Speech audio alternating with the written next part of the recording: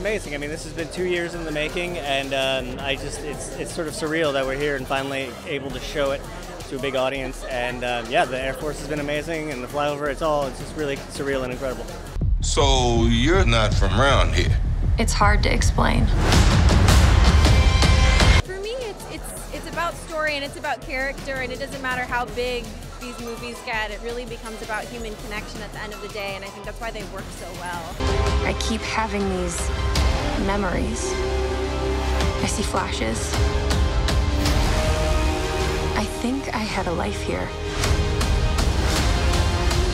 I mean, it's a great character with an amazing origin story, sorting out the secrets of who you really are, period.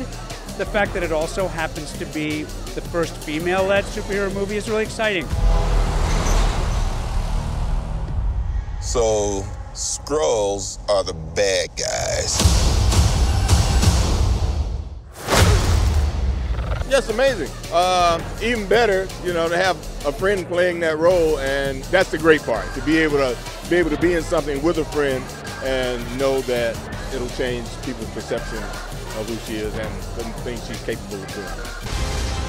We can't do this alone. We need you. I can't imagine a more perfect person to be the most powerful character in the Marvel Cinematic Universe, since Brie is a real-life superhero.